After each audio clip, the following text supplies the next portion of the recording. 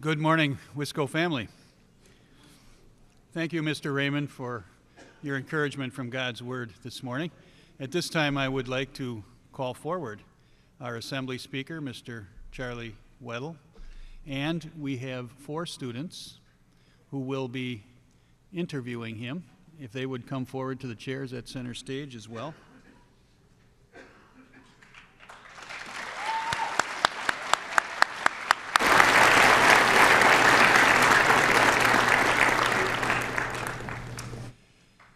As noted yesterday, Mr. Charlie Weddle is a historic figure in Wisconsin in that he broke the color line in stock car racing and became the first African American to be inducted into the Short Track Hall of Fame in this state. You'll notice he's the distinguished one in this picture. We are grateful that he is willing to address us this morning and talk a little bit about his life and the important message that he loves to share with young people. Once again, a round of applause for Mr. Charlie Weddle.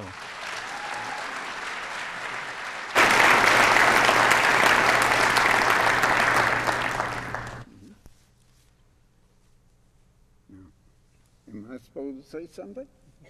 You can say good morning and then...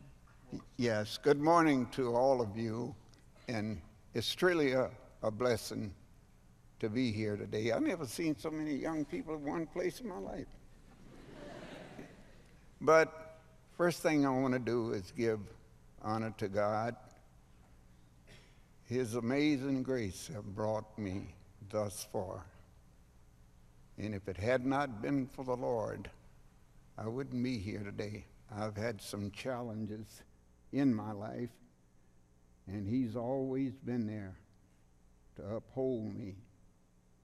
And I say, thank you, Father, for all the goodness that you've done for me down through the years.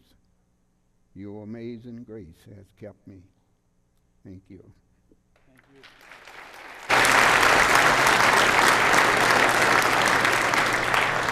And you recognize the seniors before you, Cam Campbell, Taylor Carroll, Brielle Miles, and Larissa Roby Brown. And they have some questions for Mr. Weddle. Want to lead us off? Tell us a little about yourself as a child. Speak that a little clearer. Yeah. Could you? A little bit. Go ahead, speak loud, would you please? All right. All right. Could you tell us a little about yourself as a child? What did he say? Tell us a little bit about yourself as a child and working the fields and so forth. Oh yeah, I'd be glad to do that. If I didn't, if I didn't tell you about my childhood, then I would be taking the Lord's blessings that He had blessed me.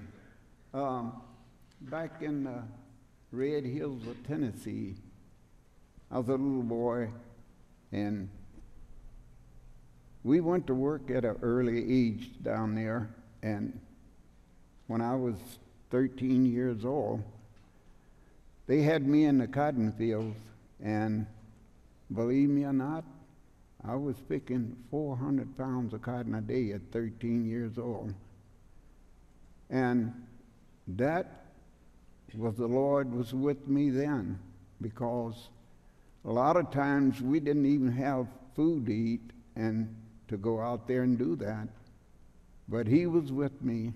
Manna was there. And even then, I even had a bank account at 13 years old back in Tennessee. That was amazing. That's God's amazing grace. So He blessed me so many ways. I remember one time I was in the field, and there's a big old black snake ran between my feet there, my legs and that. And I stepped on a big, sharp piece of glass, and that cut deep into my foot. And I ran all the way home, and my grandmother was there, and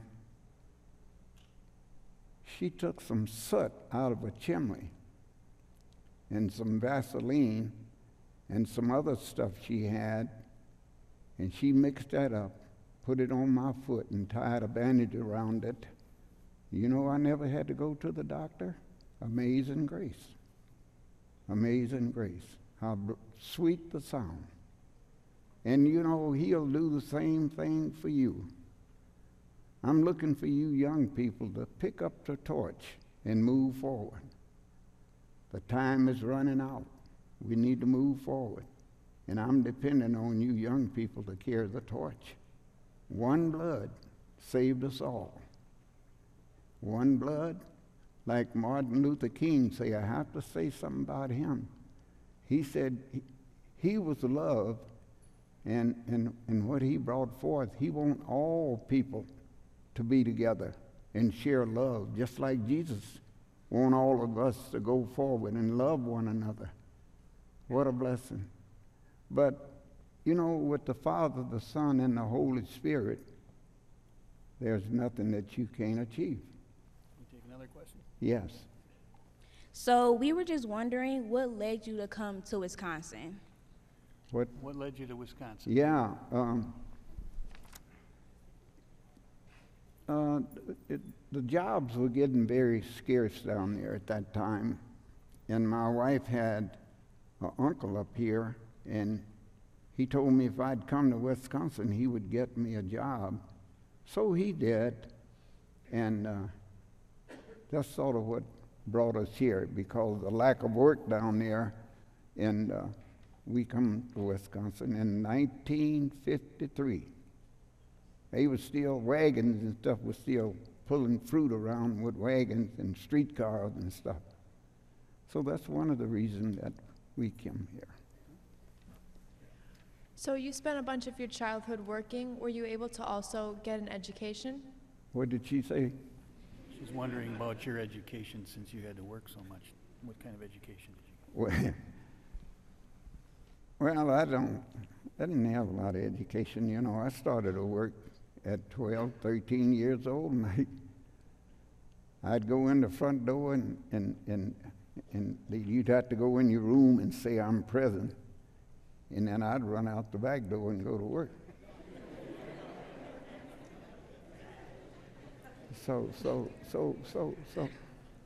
you know, education is good, and that's going to be my thing this summer. And I'm in the auto salvage business, not a big one, but all the money, half the money I make, I want to give to the young kids to get an education. Education is good, you need it. But the next thing is that don't that little electric box that you have in your hand lead and guide you. Technology is beautiful if you use it in the right way, but it can lead you down a road of destruction also if you don't use it in the proper way. So what became your interest in racing? Like, what made you become interested in racing? How did you become interested in racing? I've always been interested in racing. Way back years ago, when they used to race at the mile track out there, me and my wife would attend all the races, you know. And I'd sit up there and look at that, and Norm Nelson and Don White and all those guys going around there. And I said, man, I'd like to get a hold of one of those cars. And a friend of mine I work with, he asked me to come to the races with him one evening. And I guess that turned me on, you know. But as I got into racing, I was racing when Martin Luther King was marching for equality. And I wasn't the most desirable person out there, you know. They told me that we don't want you here. I said, you guys are nothing but troublemakers. And the Lord sent me there to break down a barrier. So I never did argue with the guys in that, and Before I left that evening, the guy told me, said, Charlie, you'll never be a race car driver. I said, no need of you coming back. But they don't know who sent me there to break down a barrier. And left there that evening. I had some white friends. I wouldn't have achieved what I achieved if it hadn't been for my white friends. And I thank them. So I went on and got used to the car and messed it around. I went to Beaver Dam one evening. I got a hold to the car and got it set up. I set a new track record for qualifying. I won the heat race. I turned around and won the feature. They had a 40-car demolition derby. I turned around and won that. And my message to the young people, don't ever let nobody tell you what you can or cannot do. With the Father, the Son, and the Holy Spirit, you on your way to doing anything you so to die, but do it in His name, not your name. Do it in your name. And I won all kind of races. Raced at the mile track. Planning on racing again this year. I have a NASCAR. 87 years old, I'm planning on running that car at the Fair Park. And what I'm doing, I'm standing up to my word, telling young people, don't ever let nobody tell you what to do. I'm telling you, I'm leading the way. I'm going to stand up to my word. I tell you, don't ever let nobody tell you what you can or cannot do. With the Father, the Son, and the Holy Spirit, they can't keep you from doing what you need to do. What are some of the challenges you faced as a black man trying to compete in racing? Can you talk about some of the challenges you faced as a race car driver, a black race car driver in the 60s?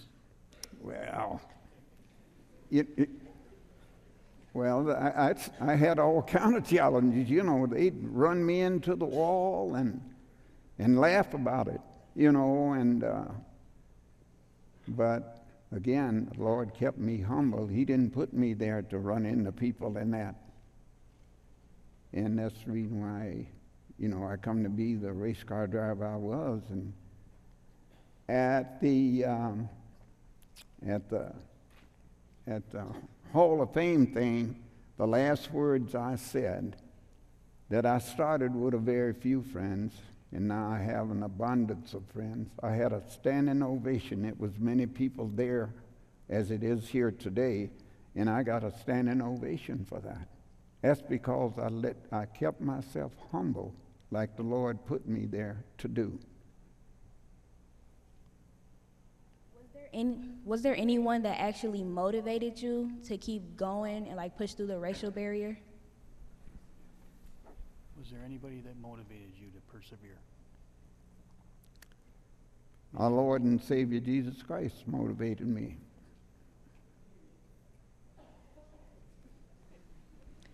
Can't beat that answer. Once you started racing, what were some of the challenges you faced then as a black man in a widely white sport? More about the challenges you faced in the racing world. Well, the challenge that I have faced, you know, every time I went to the track, I had opposition. You know, one night at Wilmot, Wisconsin, I won a race down there. But before I won that race, some guy was losing water out his radiator, and I slid over into him, and I won the race. But at the end of the race, they gonna whoop me. They said, let's get him. You know, but they'd run me into the wall and laugh about it, but they could run me into the, you know, and if I hit them, not intentionally, they want to jump on me, you know. But our Lord and Savior Jesus Christ took care of all of that. It never developed. Out of all the threats I had, they never touched me. Praise the Lord. The next question is, how did you get your nickname, the Black Fox? I'm sorry, you know. It's okay. How'd you get your nickname, the Black Fox? Oh, that's amazing. You know, one evening I was at Wilmot, and a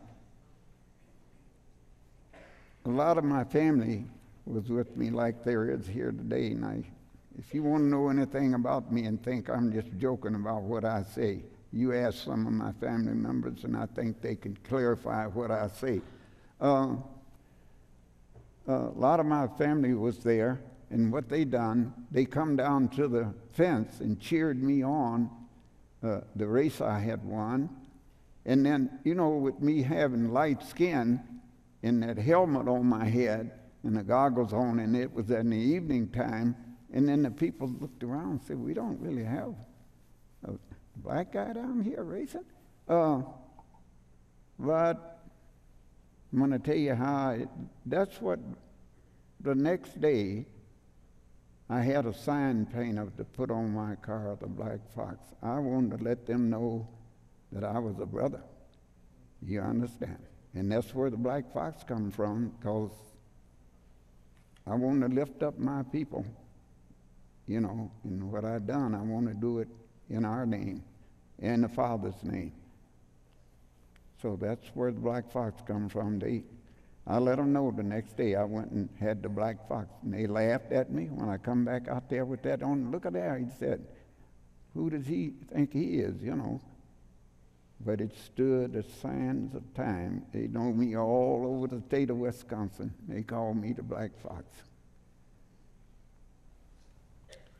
What message do you want young people to know and believe based on your experiences?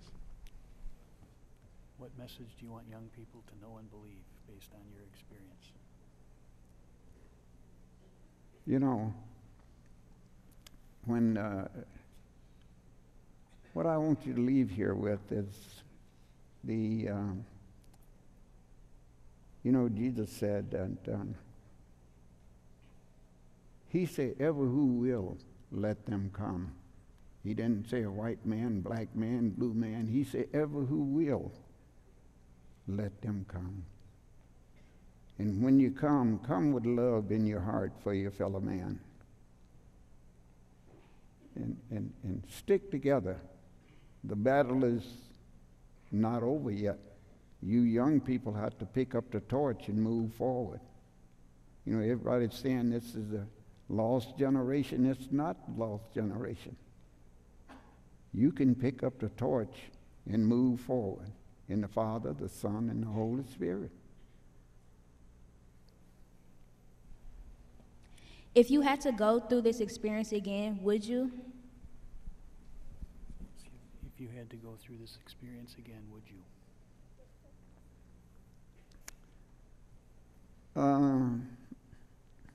I go through experiences right now, not in the racing world. I must have spoke out of turn, you know, and I had my trailer parked over there, and I went there one morning, somebody had killed a pit bull and thrown it in my trailer. But I kept moving on. That didn't stop me, you know.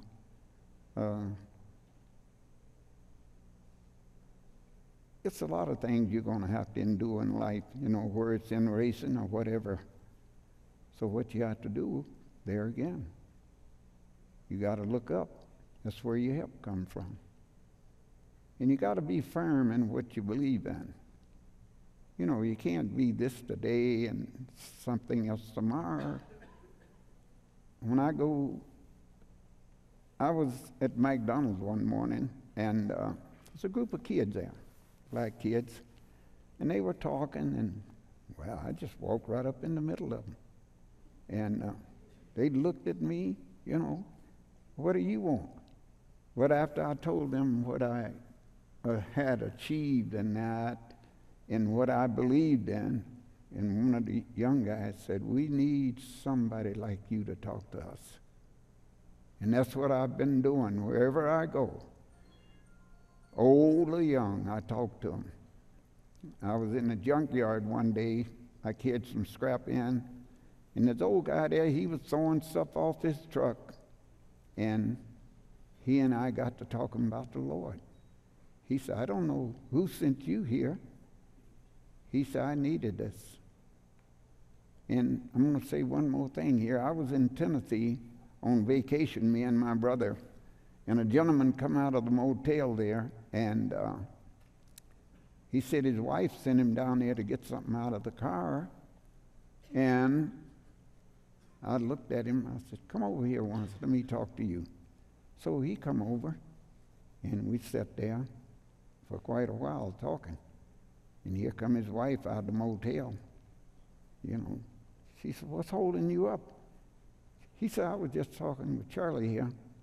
And then after she left, what he told me, he said, "You made my vacation complete by talking to you." Praise the Lord. As you look back on your time in racing, what is your favorite memory? What's your favorite memory from your time of racing? Oh, boy. Well, in what respect, you know, Just a fond memory. What was the fond memory from racing? well, I guess it's when I'd clean the house up there at Beaver Dam. You know, that was fun to me because I made the most money up there that evening. I made more money than any guy up there that evening, and it's a blessing, you know. And another thing I'd like to give thanks to is St. Marcus. Let me tell you something. I gained a lot of knowledge since I've been to St. Marcus. You have some good teachers there, and some people are really about the business. And they're doing a lot of good things for the inner city kids, and I'm right in the middle of it. I would hope that I could really help them out. I have a lot of people that they pretty well off, you know, and they sort of believe in what I'm doing too. So they keeping their eyes on me. And hold on, St. Marcus, we're going to help these kids out to get a good education. You know, the lack of education, people can put you in bondage. You understand? They'll tell you to come get it, you know, but they ain't going to tell you what the consequences are. And without an education, you're going to run and get it. And then there you are, you know, miss one payment, telephone rang, everything's happening now. But people with knowledge, education, they don't fall for that. They can see the downfall in that. So, yes. What did it feel like to become a Hall of Famer? What did he say? What did it feel like to become a Hall of Famer? You know, it's not really about me. It's not really about me. It's about the one who sent me to be a Hall of Famer. That's what it's all about. Give praises. Stand up. Stand up. You know, just like David did, David, if he rejoiced in the Lord, you know, if you have problems, you do like David did, rejoice in the Lord, and that'll comfort you. The problems that you're having, rejoice in the Lord. The time of trouble, that's what David did. He rejoiced in the Lord.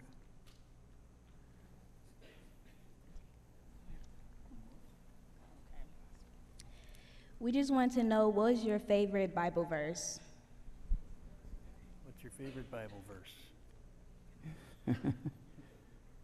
Oh, boy.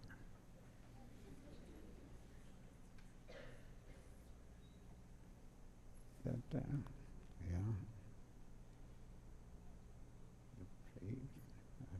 I have it just right on the tip end of my tongue. That. Just put it in your own words. Put it in my own words. The Lord is my shepherd, I shall not want. And I think he illustrated that in my life, in my family's life. And I'd like to just say that I don't know how much more time we have, but let me tell you when I come into really believing in the Lord. One time my wife and her sister and my brother-in-law, they were fellowshipping, want to go to Chicago to fellowship. And I told them I didn't have time for that. I want to go racing. So they left the kids with me. I told them to take the car and go ahead. And my daughters, two of them sitting down there, I had a pickup, a little two-door pickup. And they were supposed to ride with me. I'm going to show you the miracle that God worked that day. They were supposed to ride with me in that pickup, little old two-door pickup, and then my two nephews wanted to go, Jeffrey and Ronnie, so they got in the truck. So we took off to Lake Geneva to race, and halfway down there, down Highway 36, a car come out of the side road and hit me in the door. The truck rolled over. They said they heard this noise 5 miles down the road, all that iron scraping in that. I got a gash in the head. Two nephews didn't even have to go to the hospital. And my two daughters would have been in that truck with me if my two nephews hadn't have gone. And if one of my daughters had got killed in there, what a burden. But he was there.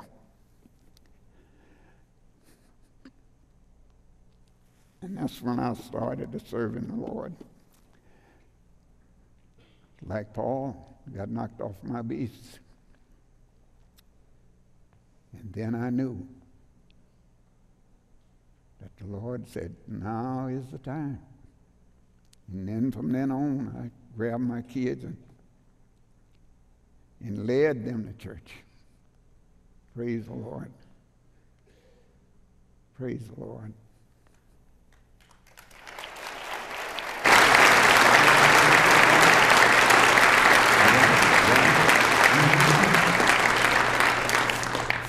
Sitting in the front here is Vicki. Since my wife passed, she tells me what to do now, you know. John, my grandson, he's very musical inclined, and I hope I can send him to music school. This kid is a brilliant music. He can sit down at a piano and write a song. And that's my other daughter, Robin. Robin and I always been the tricky one. We'd pull fast things, and then my wife and Vicki would get on us, you know, but me and Robin had it hooked up. And then we have Jason over there, my grandson, and my brother Cliff. Cliff is a friend. He's a friend indeed. Always there to help me for anything I want him to do. Likewise to him. Oh, who's there? Oh, Mark is another one of my grandsons. Hi, Mark. Hi, Mark. All right. You know, I had Channel 4 come out last week and did a thing on me, my racing career, so that'll be coming out in the next day or two. It'll be on Channel 4. And I told him about Mark. I'm glad you brought Mark up. Mark had a little boy, and when Mark was a young man, he'd come over and eat, and he'd always be telling my wife, more cornbread, more cornbread. He'd like to eat a lot of cornbread, so he ended up naming his little boy Cornbread. So he's going to be my poster boy this year. Cornbread's going to be my poster child. Well, we welcome your family as well. And it was an honor to have you here today. Thank you. Thank you so much for fitting us into your schedule. Thank you.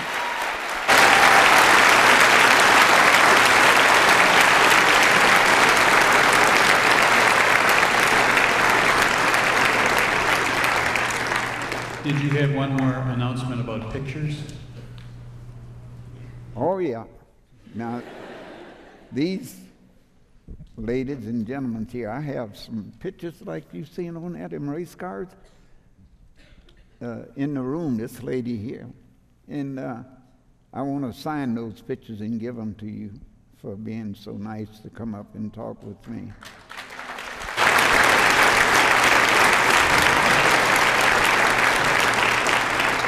Thank you again, Mr. Weedle, and especially for your strong witness and to the sustaining power in your life, Jesus Christ.